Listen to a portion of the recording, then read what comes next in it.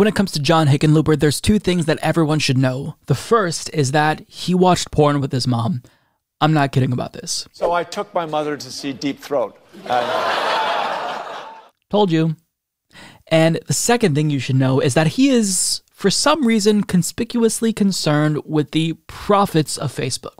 So during the Facebook whistleblower's testimony before the Senate Commerce Committee, he inquired about Facebook's profits. And you know, at first, this isn't necessarily too weird, but I'll show you his question followed by her answer.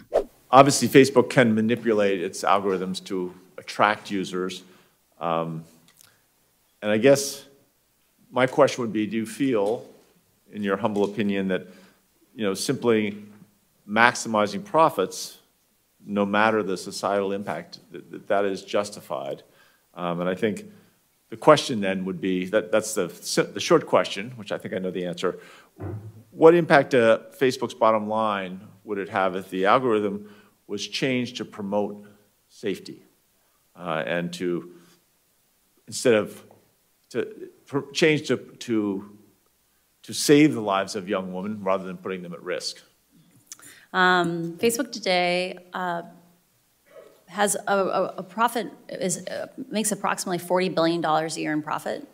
A lot of the changes that I'm talking about are not going to make Facebook an unprofitable company. It just won't be a ludicrously profitable company like it is today. Engagement-based ranking, which causes those amplification problems that leads young women from innocuous topics like healthy recipes to anorexia content. If it were removed, people would consume less content on Facebook, but Facebook would still be profitable. And so I encourage oversight and public scrutiny into how these algorithms work and the consequences of them. Okay, so in short, yes, Facebook would indeed lose profits if they changed the algorithm. Now, this isn't the most bizarre question for a lawmaker to ask, knowing that these private companies have a fiduciary responsibility to increase shareholder value. Of course, they're not going to willingly do something that hurts their bottom line, so you need to know whether or not this is the case so you can figure out the right course of action to take. And in this instance, of course, you should do regulations, because knowing that Facebook is a greedy company with one goal, to make money, they're not going to willingly change something that makes them so much money.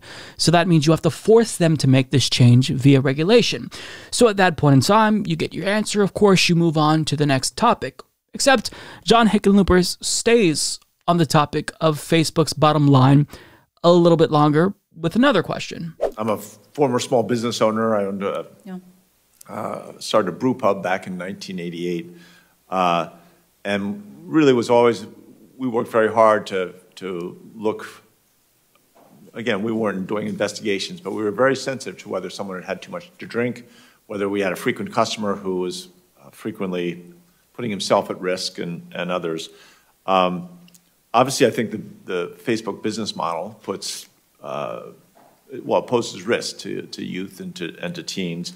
You compared it to cigarette companies, which I thought was rightfully so. I guess the question is this level of risk appropriate? Or is there a level of risk that would be appropriate? Okay, so that's kind of a weird question. This is the former Facebook product manager, not an expert in sociology, John. So I guess I just don't really follow what your point is. Are you implying that overall it's worse for society if Facebook loses their profits? What are you getting at, right? And she made a pretty solid point about the fact that, it might hurt them in the short term, but in the long term, if they change this algorithm and they don't willingly promote hate for purposes of profit, it could help them with future revenue, because if less people are leaving the platform because it's so toxic, maybe that helps them in the long term. So you'd think, all right, we've got two questions about Facebook's profitability. It's time to either yield back your time or move on. Well, no, he brings up profits again.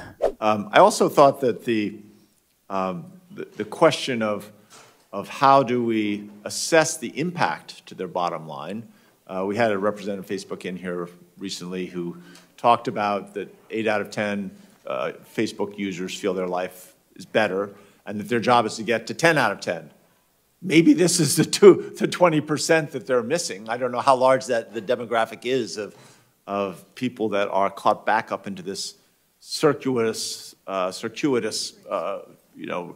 sense of really taking them down into the wrong direction. How many people that is? Do you have any idea? Okay, this is strange.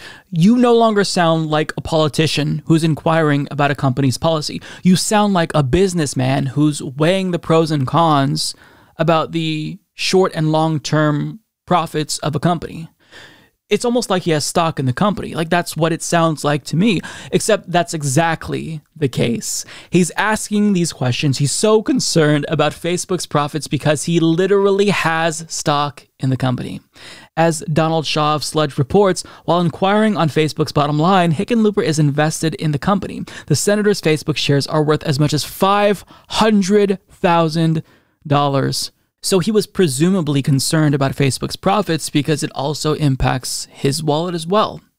This is an obvious conflict of interest, and lawmakers shouldn't be allowed to have stocks. Why are they allowed to own stocks in companies that they're supposed to be regulating? Doesn't this seem kind of fucked up? Doesn't this seem like a system that is designed to fail and skew towards the business class of the United States?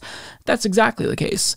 And it gets worse than that, because it's not just that he's overly curious about Facebook's profits, it also influenced him as a lawmaker. It influences what he chooses to support and not support. So Shaw adds, the senator is not a co-sponsor of the major Democratic antitrust bill, the Competition and Antitrust Law Enforcement Reform Act, introduced in February by Senator Amy Klobuchar. The only bill Hickenlooper is co-sponsoring in the science, technology, communications policy area, according to Congress.gov, is a bill from Republican Senator Roger Wicker that, according to a summary from Senator Hickenlooper and Wicker, would require the National Telecommunications and Information Administration to establish a test bed to develop and demonstrate innovative supply chain technologies and applications, and establish a grant program to promote the participation of U.S. companies in international standard-setting bodies. The bill is intended to help U.S. companies develop new products to compete with Chinese competitors. Hickenlooper, who is worth at least $7.8 million, owns stock in several other tech companies,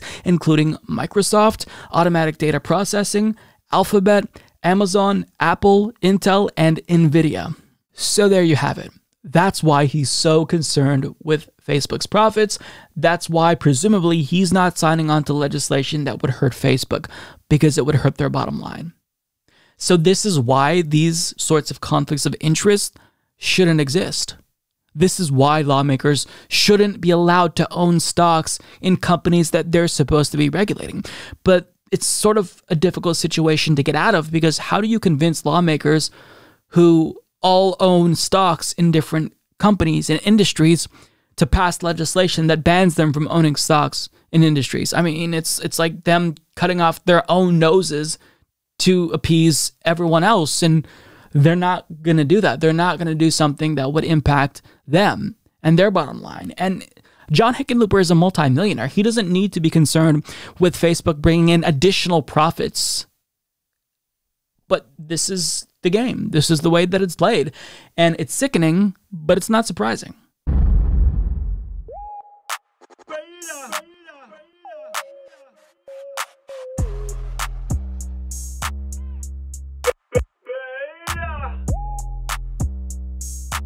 Alpha male, not a beta male.